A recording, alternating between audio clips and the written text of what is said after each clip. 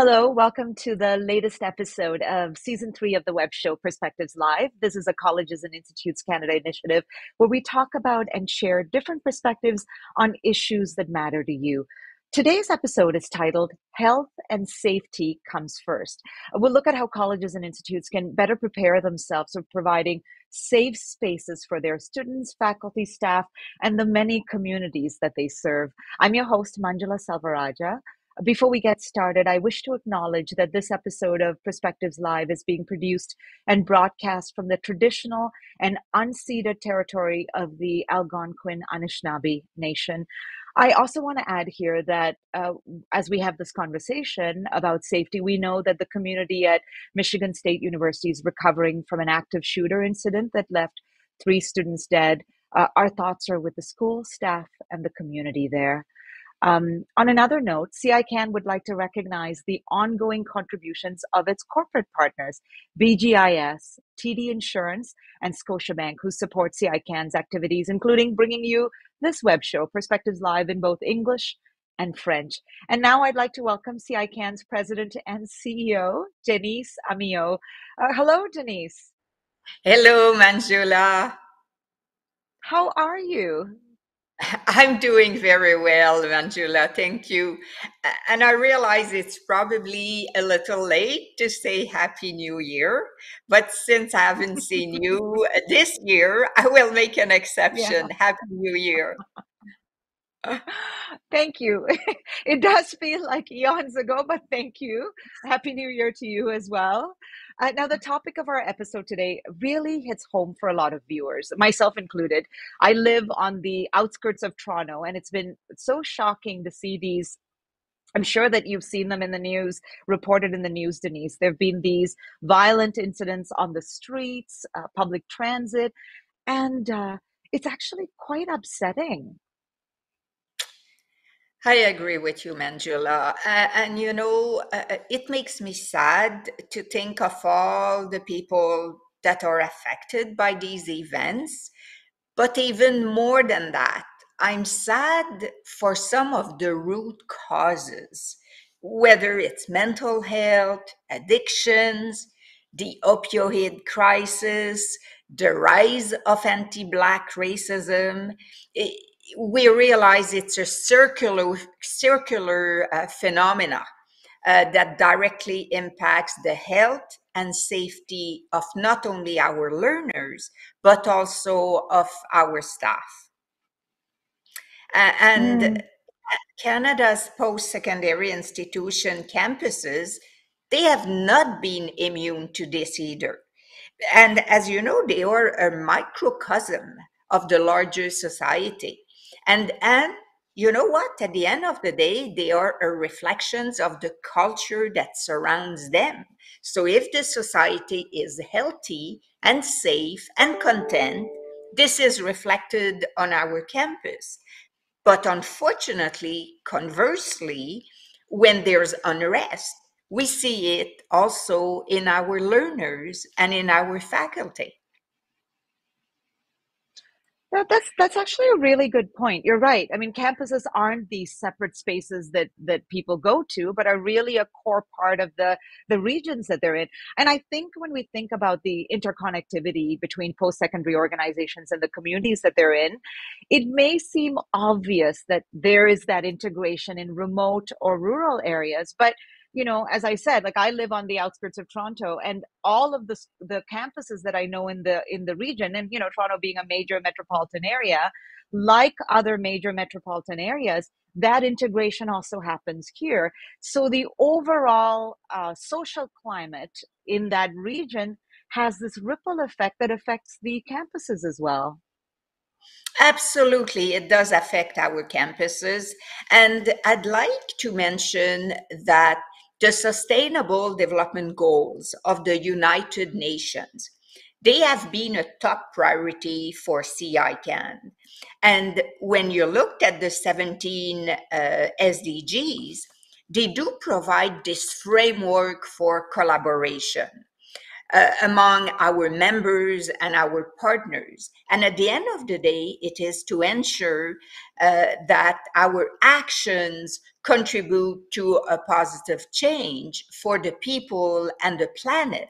And if you just look at SDG 16, it is directly linked with the topic of today's show, because this SDG 16, it challenges us to promote peaceful and inclusive societies. And this means that it Mm. would ensure that people all over the world can go about their lives free of fear, free from all forms of violence, no matter their gender, their race, or their sexual orientation. And all that, Manjula, it starts on campus. And it includes providing safe and inclusive spaces. It means providing resources to those in need. And it means equipping learners with the skills to help prevent future violence in their communities or in their future work. I'm so glad that you've brought up the SDGs and the particular one that is linked to our topic today. I mean, these goals, especially the goals around safety, it is a challenge. It's a challenge to meet these goals, not just for campuses, but for society as a whole. Um, we have a lot to talk about. I'm really excited about the panel. I'm excited because we have such an interesting array of guest speakers, Denise, to talk about the complexities around the challenge on the show today. You're right, Manjula. And you know what? It was difficult to narrow down the topic, let alone the Mm. topical experts. But we felt it was important today to have a perspective from the student community, from the public safety field, and also a subject specific reporter, and also one of your colleagues to weigh in. But we could have gone even further with cybersecurity, racism, mental health, and so on. And because we already had two episodes last year addressing cybersecurity and mental health, we felt that people could look at those recordings of both shows on the YouTube channel of CICAN. Mm.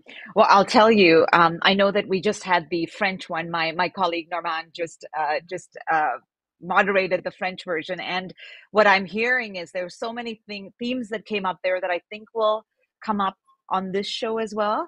It is going to be a keeper this session and a giver of content for so many future episodes, I promise, because I think, Denise, I think this is a very timely topic. I think a lot of people are thinking about this. I know you're thinking about it on campuses. I think people are thinking about it across the board as well. So I'm going to kick off the panel and we'll have you back, Denise, in about 20 minutes to weigh in on everything, along with Craig Stephenson, the president and the CEO of Centennial College in Toronto. So thank you, Denise. Well, you'll be back soon. Absolutely. So with that, I'm going to welcome our panel now. They are Rebecca Edwards, who's a safety reporter with safewise.com. Hello, Rebecca. Good morning, Since I Manjula. know that you're a reporter, since you're a reporter, I'm a reporter, you're going to get the tough questions. I hope you're prepared for that. Well, we'll find out. I hope Uh, so too. We'll find out. We'll find out. It's always fun to report to talk to another journalist. Mackenzy Metcalfe is the executive director of the Canadian Alliance of Student Associations. Good afternoon, Mackenzy. Good afternoon. Thank you so much for having me. Pleasure having you on. And Pierre-Yves Bourduas is the president at PY Public Safety Management Incorporated and a former deputy commissioner of the RCMP. Welcome, Pierre-Yves. Good afternoon, everyone. So I know that Pierre-Yves, you are fresh off the French show, so you already have a couple of thoughts about how this discussion is going to go, and we're gonna get into that as well. Mackenzy, I'm going to start with you. I mean, the last 4 years, we've gone through a few things in society that have really made us try to change our ways and also reveal issues that we haven't really paid enough attention to. So I'm thinking about the Me Too movement, all these ongoing incidents that we're seeing of anti-Black racism, some really violent ones, the pandemic. There've been, and through the pandemic, more revelations about financial precarity across the population in Canada. So I want you to take us to seeing the campus through the eyes of a student. And I know that students come with vastly differing burdens, worries, and goals, but can you give us a picture of what they worry about as it pertains to safety? Yeah, that's a great question. And I would say that there are three main areas that I think are really topics of concern for students right now. The first centering around pandemic recovery and COVID-19. I think COVID-19 was difficult for many people, but it was especially difficult for students as they were in a very transition based period in their life, often moving away from home for the first time, navigating new resources, a new community, and we also saw that a lot of universities and colleges were really quick to adapt to make post-secondary education accessible to these students as we pivoted online. And there was a lot of really great things that happened. We saw our institutions were agile and able to adapt to some of the challenges, but we also know that there were some things that didn't work for students. The social isolation piece, which exacerbated mental health, which I will get into in a second.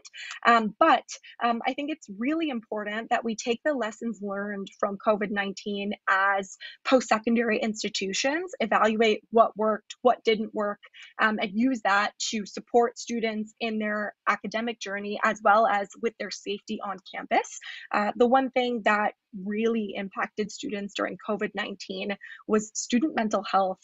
Here at CASA, we actually did a report with the Mental Health Commission of Canada that found 3 out of 4 students reported their mental health has been negatively impacted by the COVID-19 pandemic. And this isn't just something that goes away overnight. This is something that an entire generation of students who were in post-secondary, who were in high school after, are going to have to deal with. And it's important that post-secondary institutions are equipped to be able to support students through these journeys. Wonderful, thank you. And I'm gonna come back to that report because I'd be curious to hear about some of the findings from that report, because I think you looked at mental health of students across the country through the pandemic. Wonderful.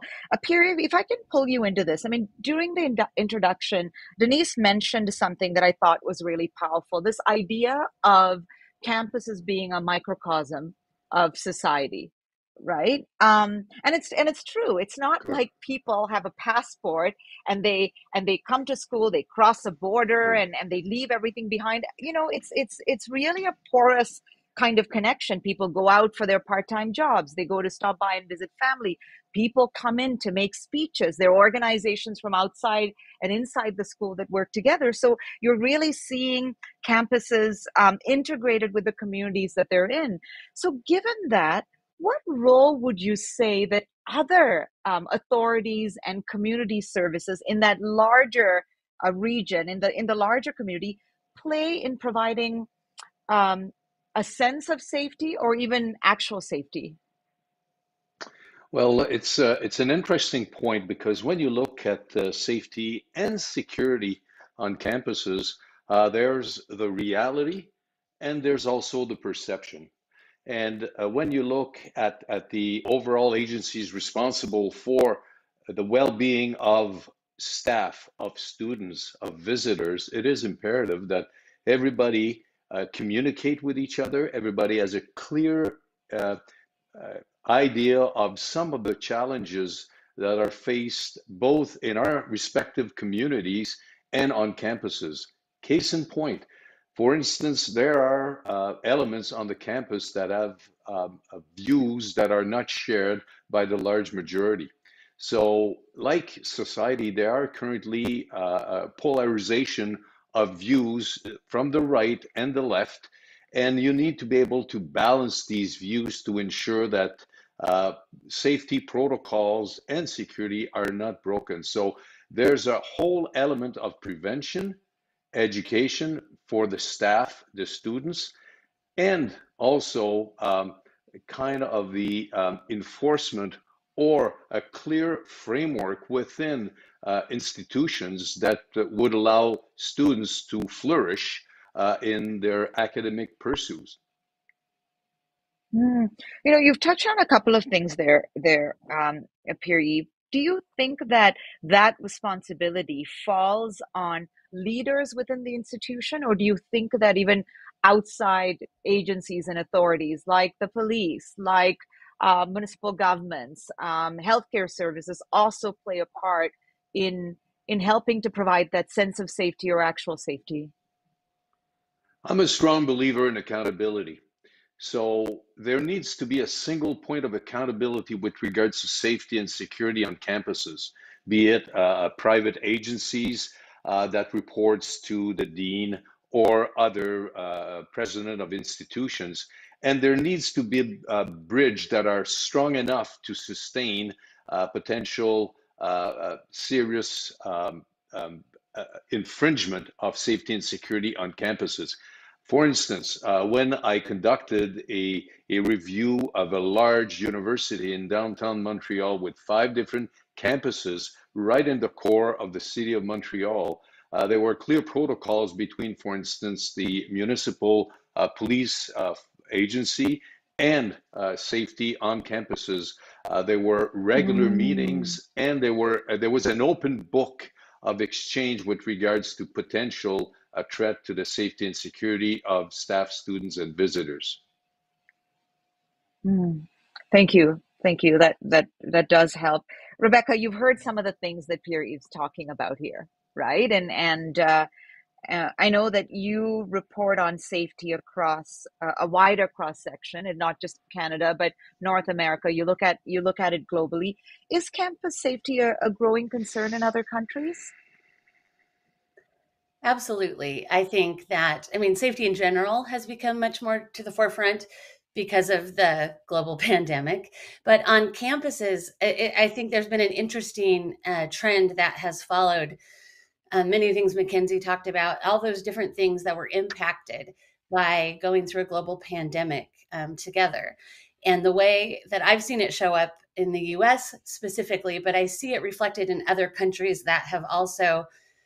We've sort of had the opportunity in 2020 to unite globally against a common threat, but unfortunately, rather than being universally uniting, the pandemic and the measures taken to try to protect people have been divisive in a lot of different countries, and especially the US, I think, is a fantastic case study in this division taken to extremes. And what it's done is it's made every place feel less safe. And unfortunately, campuses are the same place. Colleges and institutes have been seen in the US specifically as safe spaces.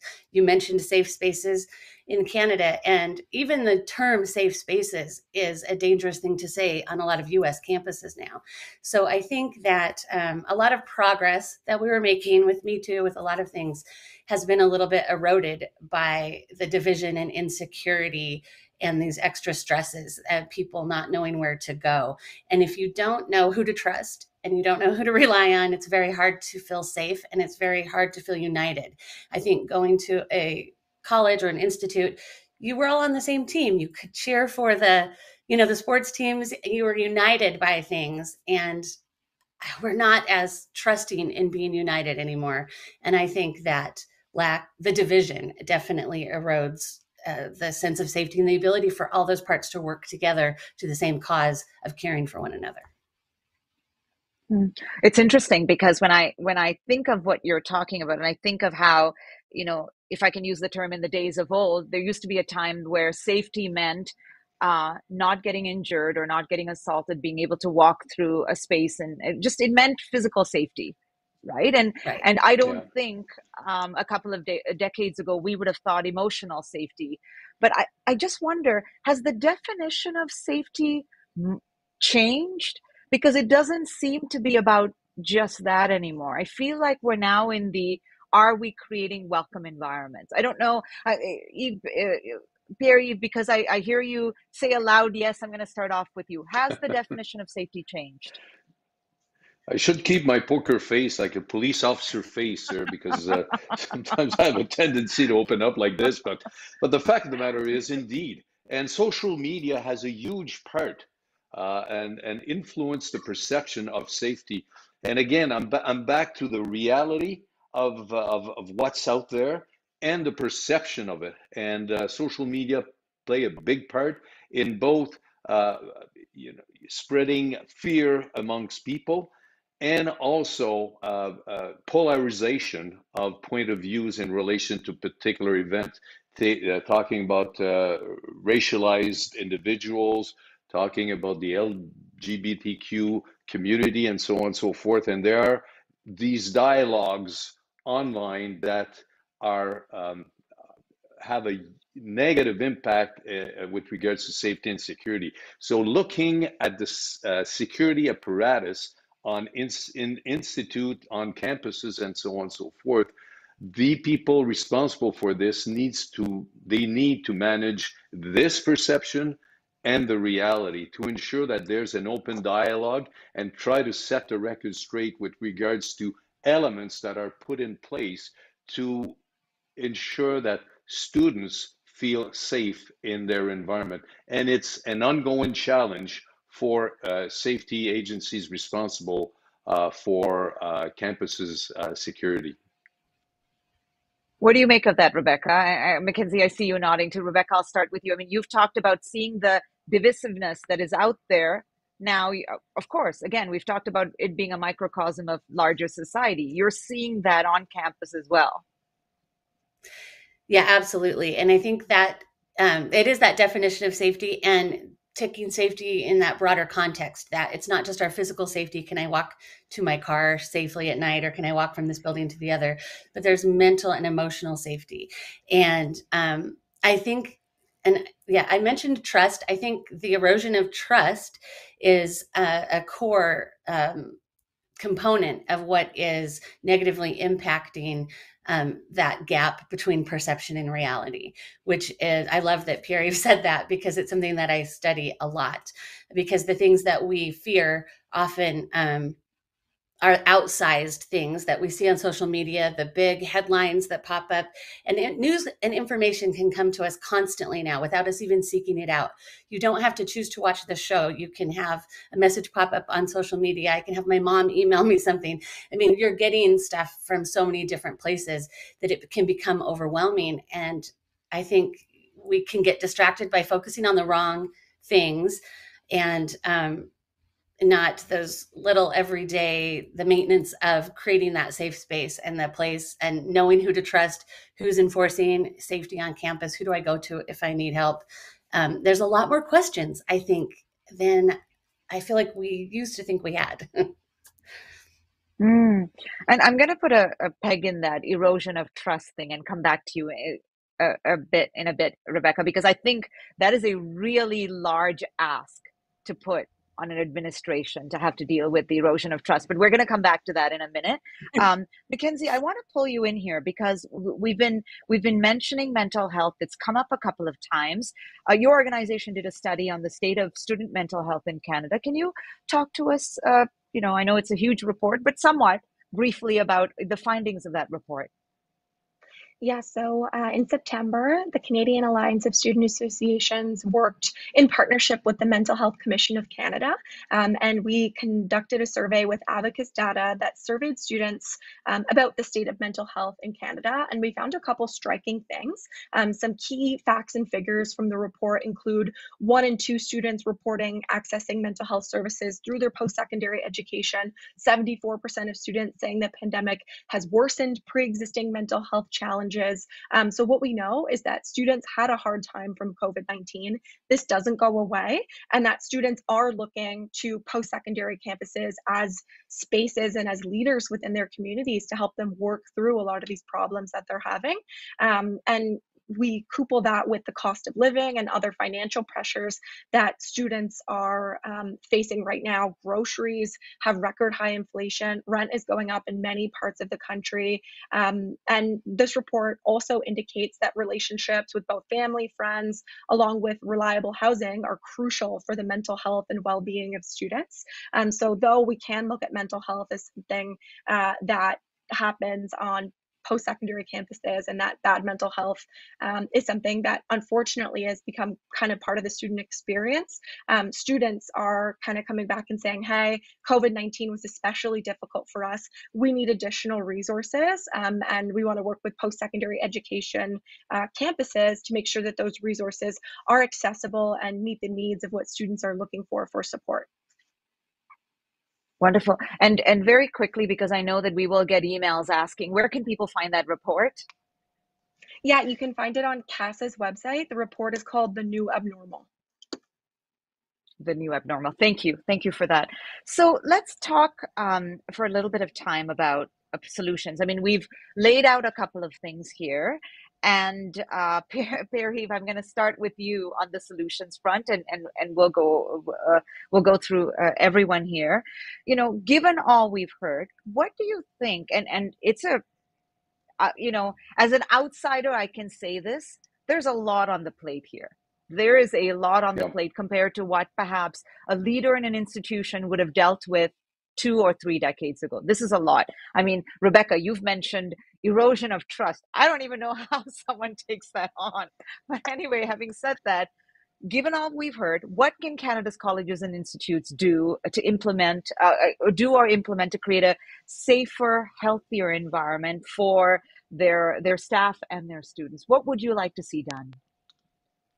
There needs to be concrete action that are visible and understood by the staff and the students about what is actually happening with regards to safety and their safety and security, because it's all about them. So therefore, you know, there needs to be clear communication, and it needs to be organic. It needs to grow with the time and change. What was interesting this morning when we have an earlier discussion on the French side, there was a very interesting initiative in one of the institute in Quebec called Sentinels. So there were over 300 of these Sentinels that were form part of the core of the students of these institutions that would be the eyes and ears of the safety and security apparatus of these particular campuses. And therefore, if there would be some type of mental breakdown, for instance, with students experiencing for various reasons high levels of stress, before there's are dire consequences for this individual, these sentinels would get involved and would assist the individual, would offer options for their consideration in order to avoid potential huge mistakes and potential tragic results for individuals and other individuals that are living on these campuses. Thank you. Mackenzy, do you want to take a stab at talking about solutions? Yeah. What have you seen work? Yeah. Go ahead. So I also wanted to make a point because there's been a lot of conversations about the scope of safety on campus and how it's expanded. And I think this is because students in this generation and in my generation have a vocabulary about certain things that just didn't exist before, right? When I think about my parents and what they experienced when they attended post-secondary education, mental health wasn't a conversation that was being had. Gender-based violence wasn't something that people talked about out in the open. So I think it's important. Yeah, it wasn't that people weren't experiencing it. Yeah. It wasn't that people weren't experiencing it. My apologies for interrupting. It's more that, yeah. For sure. So I think that is something to note, but also that community on post-secondary education campuses is what's really important, because from my perspective, that's how you rebuild trust, whether it's with an institution, between a student body and an institution, because then you get everyone sitting next to each other in a stadium, supporting a football team, feeling like they're a part of something and like they have something in common with their neighbor. So community on post-secondary education campuses is something that definitely needs to be prioritized as we come out and rebuild after COVID-19. But I do have an example of a college campus that has done some really great work around gender-based violence prevention, specifically Red River College and their No Wrong Door initiative. That's trauma-informed response response to gender-based violence. They partnered with a program called REASE. It stands for Respect, Educate, Empower Survivors. And this allows members of a campus community to create a record of an incident of gender-based violence, as well as let them choose what to do with that record, whether they report it anonymously, report it through their campus, through the police, or they create an ID for themselves within a system. So this is something that I have heard great things about through different student connections on campuses. But the last thing I'll just reiterate is that the best way to create safe spaces for students is to listen to students and the concerns that they have. Whether there is stories that students are telling you. I know a lot of times there's data gaps with things like this that are really unfortunate, but student perceptions are important because that impacts a student's mental health, how they interact with their community, how safe they feel coming to their campus. So if everyone can come from a place, and specifically administrators can come from a place of listening to students, student leaders, and student unions on their campuses, that's a great first step in creating safe communities for everyone, especially students. That's such a powerful point, Mackenzy. The idea that you really need to listen, right? I mean, you started off by telling us, by giving us that picture on the ground of what students are thinking about when they think about safety. So, yes, I think it's important to listen. Are there ways that can be done, or are there ways that you've seen it done that work? Any kind of formal approaches that you came across even in your study? For sure. In 2018, the government of Ontario actually commissioned the Student Voices on Sexual Violence survey, which they did across every post-secondary institution in the entire province. And this was a really great initiative that many provincial advocates have been pushing to be repeated because it gave us that data that I think university administrations and college administrations were so desperately craving to back up a lot of the stories that students had been saying on their campuses. It's hard to invest millions of dollars into a general feeling of unsafety, but if you have something more concrete like statistics and data about different incidences that have happened on post-secondary campuses, it's a lot easier to take those lived experiences, match them with data, and create trauma-informed and data-informed responses.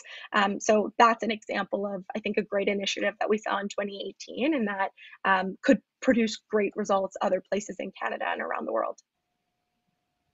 And there's an opportunity here for institutions to also collaborate to do more of these studies, because we've already identified that what is affecting people in one side of the country, like some of these themes are true in probably every campus that you can think of. So there are opportunities here for campuses to collaborate and come up with what they hear from their listening to share ideas as well.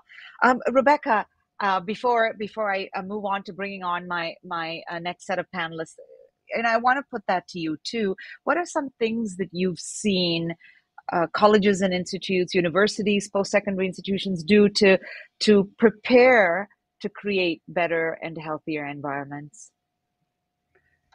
I love what Mackenzy said about listening. And that's, when I bring the erosion of trust, I don't think that is born on the campuses. I think that is influenced by the wider world, that community, and the campus is a microcosm.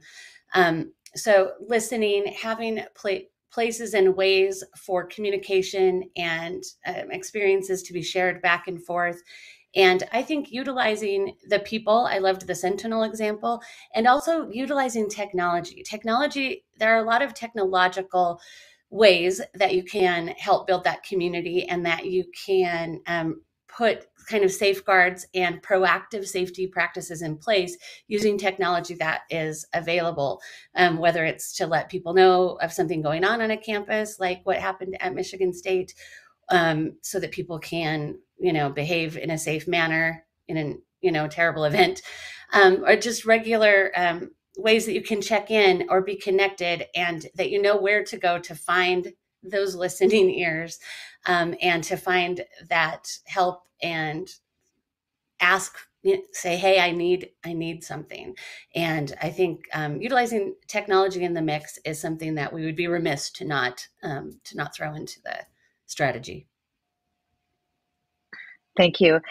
Pierre-Yves, one last question to you. I know that Rebecca had just mentioned that the awful incident at Michigan State. I mean, we haven't really had, Yeah, we've had a couple of incidents of that kind, but I don't think that we've had it, Rebecca. I hate to say, I'm not trying to compare our Canada to the States here, but we don't see that problem as much here. However, I do think that we do have incidents. And we do have failures sometimes when it comes to safety, and that could be violence on campus. It could be how a particular issue was dealt with. It could be a cybersecurity incident. And sometimes what we have to do is learn from failure. So you might not get it right the first time, but you better be, you better be a little bit better the second time around. Talk that's to right. us about that importance of the aftermath and the post-mortem, and how campuses can do that and learn from that.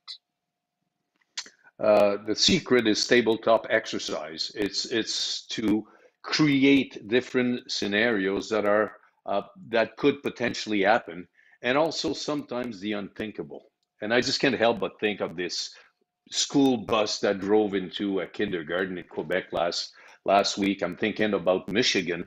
From what I'm tracking, this individual that walked into on campus was not even associated with the campus. So you need to practice. And Mackenzy mentioned like the data that's available, and also apocalyptic scenarios that could potentially unfold on campuses. So each and every one needs to do these regular tabletop exercise, whereas you look at a potential or a fixed scenarios, and then you clearly define the roles and responsibilities of each agencies that could potentially be involved in these types of scenarios. I've worked with few universities and campuses, whereas we work these scenarios and everybody feels that Oh, they have vested interest on the positive outcome. mm. Perry, thank you very much. Hold on to those thoughts. Lots of good stuff. Stay at the table, the virtual table that we have. I'm going to bring on a few more people here. I'd like to welcome Denise Amiot, the president and CEO of CICAN, and Craig Stephenson, the president and CEO of Centennial College, who've been listening in. Welcome to the table.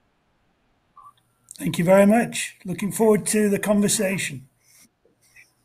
So Denise, there's been a lot, lot of ideas here, a lot of issues that have been identified as well. So let me start with you. Could you reflect on what you've heard so far from our panel? Absolutely. What I'm hearing is that every college talk about issues of safety and security. They all talk about mental health also, and they all say that it is rising.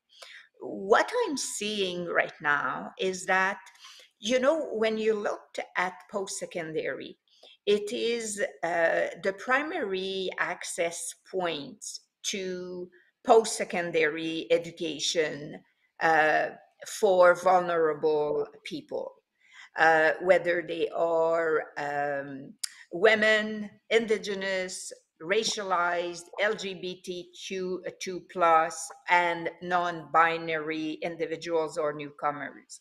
And statistically, that's the group, unfortunately, that is more likely to feel or to experience violence or not feel insecurity. And one of the things that we have seen across the country is that there are more and more colleges that have what often people say is a safe place for Indigenous people, which is a room where they know there are resources, there are people that can support them, that they can talk to, and also be among their peers.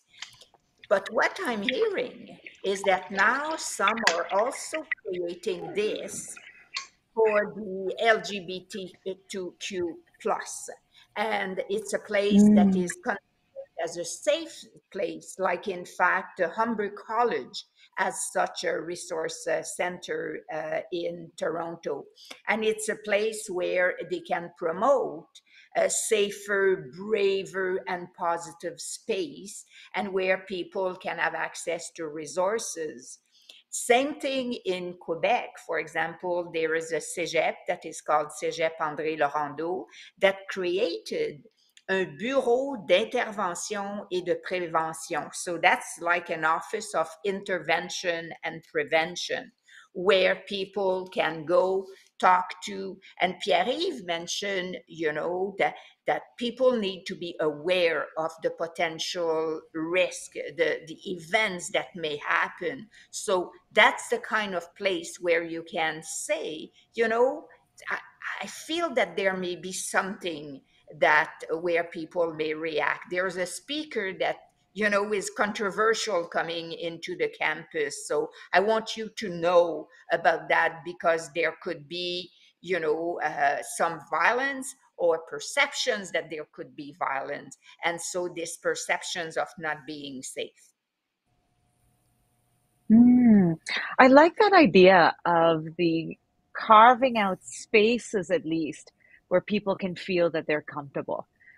So, yes, that is what the entire campus could be, but in case that is a situation that you're still working on, that you can find these small spaces within the campus that people can go in and talk frankly about things and find the resources that they need. Craig, I'm going to pull you in here. I mean, we've just heard about this growing list of things that people in your position have to think about when they think about safety on campus. I understand it's your job, but it seems to be complex. Certainly seems to be ever changing. As a leader, how are you doing? Question, and for recognizing my counterparts as well across the country who've engaged throughout COVID and beyond in not only keeping the wheels on the bus turning, but also responding to students and colleagues' needs throughout this period. And it's really interesting you should ask me because I became president just 6 months before COVID began. And in fact, just 2 months before the global pandemic was declared, we actually lost 2 students to a drunk driver and also a faculty member on the Ukrainian flight that was shut down in Iran. And so health and safety have been at the forefront of my thinking right from the beginning of being a president. And, you've talked throughout this session about colleges being a microcosm of the greater society. And we can't avoid, or step away from society's challenges and shortcomings. We're very much part of those and the failings. But what we can do as learning institutions is to tap into that and to really challenge head on some of the elements that we've talked about today that are creating the basis for feeling unsafe, for perceiving that we're unsafe, for the reality of being unsafe. Because, people may come into my institution and others bigoted, homophobic, and racist. That's one thing. But if they leave this institution as bigoted and as racist as they joined it, then that's another. And we've got to make sure that that is challenged and that there is a change in views and thinking through our learning and curriculum and examining things both for colleagues and students through a human rights and social justice lens. That's really what I feel is at the heart of a learning institution, that we can play a role here. I often think of the Robin Williams movie, Dead Poet Society. You've heard the saying, carpe diem, seize the day. Well, actually, taken literally, it means doing everything we can do today to make tomorrow better. And that's how really I'm approaching this job, which you're absolutely right. feels quite a weight on mine and colleagues' shoulders. But really, that's what is my North Star, if you will. That's what drives us to make the changes we need to do. And it's not just within our own learning community, important though that is, both in the classroom and with the co-curricular, but it's also within the communities we serve. I mean, Denise has always reminded me from the moment she met me how important colleges are to community. 95% of Canadians live within 50 kilometres of a college, and so we're at the heart of community.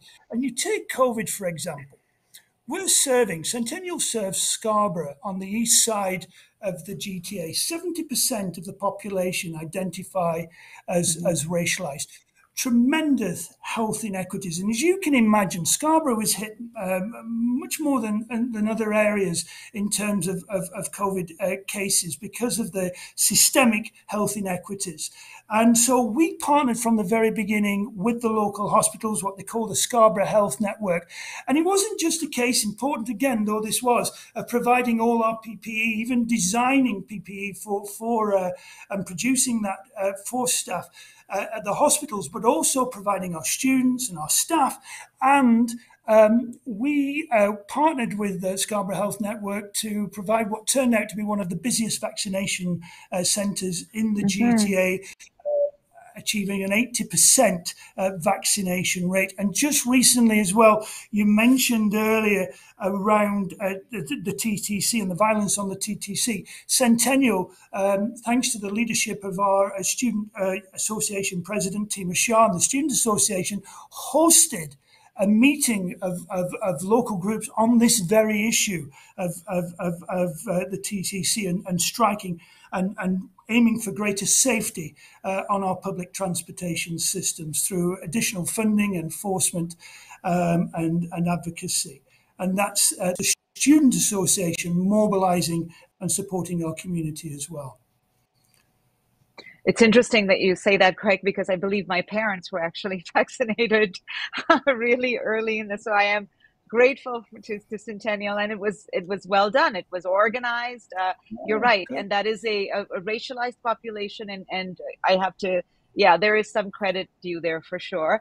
You know, I find it interesting that you've actually kind of shifted the perception of you know, this not just being safety, not just being that something that you as a leader have to do. So it's not just, oh, you know, keep them safe, get them out in the 2 or 4 years that they're here, but you've actually kind of repositioned it as an opportunity that your organization and other organizations across Canada that have this huge role in the communities that they're in could actually change things. And I think that, you know, Mackenzy talked earlier about the findings and she kind of hinted at that as well. I know she was talking about mental health, but the fact that institutions can take this as an opportunity to shape people and provide resources and point them to how they deal with those things, so that we are not dealing with it 5 years later in an environment that isn't ready. So actually, you are a microcosm of society, but we could try little solutions here that then the larger community could try to replicate. That I love. Okay. I love, and I'm gonna get. I see it. So I'm seeing a couple of nodding faces. Denise, I'm gonna start off with you. What resources are available to colleges and institutes for them to do this thing that Craig has just presented here and Mackenzy hinted at? What are the resources that are available for colleges and institutes that want to do that? So in fact, the main resources is how connected they are with their community. And because the reasons why I mentioned this is community reach out to them. The business sector reach out to the colleges and institutes, and vice versa. So it's a very symbiotic relationship that exists. And whatever you do on campus can have can percolate or have repercussions or impact in the rest of the community.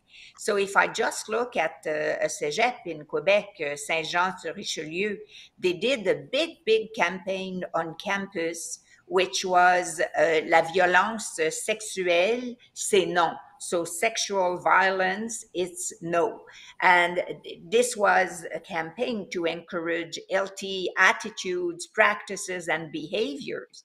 But because it was done on campus and with different partners, it reverberated also in the rest of the community. So that's why whenever there are issues and you reach out to colleges, or colleges can do something about it, and not only on their campus, but also with the rest of the community that they work with.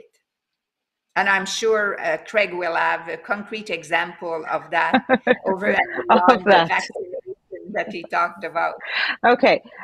So I'm going to seed an idea in Rebecca, Pierre-Yves, and Mackenzie's head, because I'm going to let you have the last word. But I have a question but I'm going to see. I'm going to go to Craig next, but I'm going to seed an idea in your head. We are going to end this session by me asking you. Craig has redefined, or maybe other leaders knew it. He has redefined this as an opportunity. So I want you to have that in your head, and in about a minute, be able to tell me if there's one topic under the umbrella of health and safety that Canada's colleges and institutes can focus on, and really think of it as an opportunity to make a huge amount of change in young people, so that we can then deal with it better when they're adults. So I'm going to come back to you for that. But Craig, you heard what Denise just said, right? About some of the changes that she's seeing other campuses do. Can you talk about something, an area of, in a minute or less, an area that you're working on actively at your campus now, that you're hoping helps to, again, reset the environment and reset a group of people? I can. The challenge will be whether I can do it in a minute. So you just show me the cut-off sign and I'll stop speaking, because as you can tell, I'm very passionate about this area. And I want to pick up on each point. I could pick up on everybody's points, but each point about the table topics. We actually have a department called the Department of Emergency Management and Public Safety, and it's run around 5 elements of readiness, and one of those elements is emergency incident management, and that is exactly what Eve was talking about. That's where the table topic exercises go. That's where we do the drills, and we've got a great team that's constantly surveying the potential scenarios, testing them out, and so on. Another element of that readiness pan is public safety and awareness. So when our students come onto campus for orientation, there is awareness raising, there's training available on an ongoing basis, the Campus Watch program, for example, but also with the security. It's very important that they're constantly trained. So in a mental health crisis, for example, how do they respond effectively?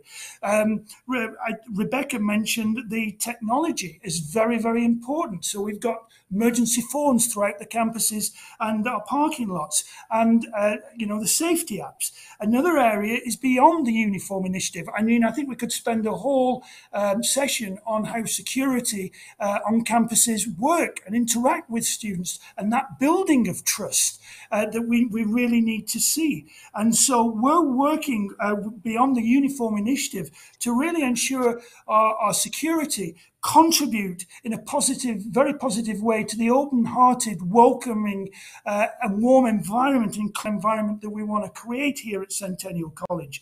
And then the last element of this is about governance. And it doesn't sound, it sounds a little bit boring, but it's absolutely critical in getting these things right. So harassment, for example, and discrimination policy has just been subject to a whole town hall review where students and colleagues are contributing to that, to a new feel and look and of that harassment policy. So that now moving forward, for example, we'll make sure it's aligned to Indigenous ways of knowing, which we'd never done before.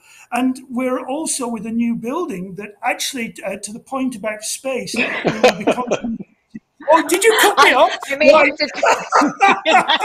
I'll Okay, just finish this is there. That we're actually okay. going 10 for a seconds. safety study. No, you know what? I don't want to hog the space. You've given me good time there. I'm sorry. We could go on. Maybe you'll No, invite me this is back.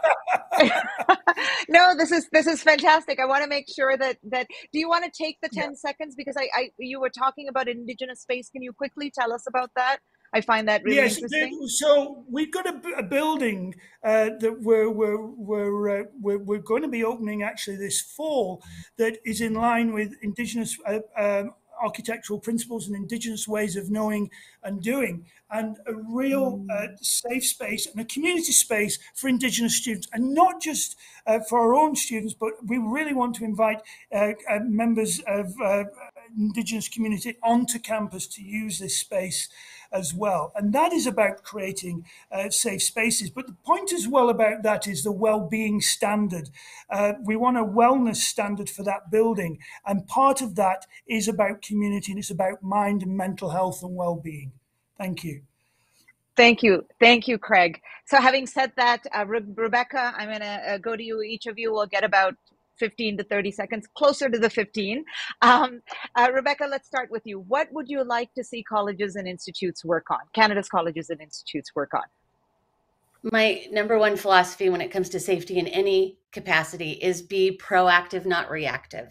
And that comes down to the preparedness. It comes down to having systems in place. It comes down to being proactive about that communication so that it's muscle memory. When the events do happen or when something comes up, you know what to do. And the people in charge know what to do. The people sitting next to you know what to do. So be proactive, not. Wonderful. Thank you. Mackenzy. To build on that, a great way to be proactive in making your community safe is to listen to students and specifically create relationships with the student bodies and student unions on your campuses. Craig mentioned some great work being done by Tima, the president at his university, but or at his college, but each university, college, polytechnic across Canada has student leaders that are working hard to make campus communities safer, and in collaboration with institutions, great things can be done. Exactly. And that is such a great reminder on student leadership as well, who are tuned in and across the front, not just the student associations, but some of the other groups that you get on campus too that have leaders that work really hard. Thank you, Mackenzy. Really good point. Pierre-Yves, you get the last word. What would you like to see Canada's colleges and institutes do? Craig, your only problem is you don't show enough passion about safety and security.